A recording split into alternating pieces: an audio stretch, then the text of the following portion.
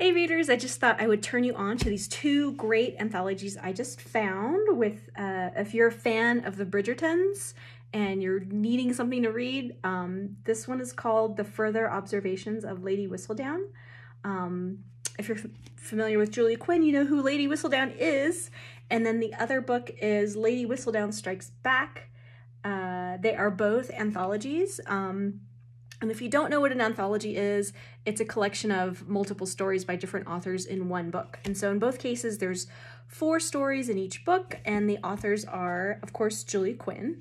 And then the others are Suzanne Enoch, Karen Hawkins, and Mia Ryan.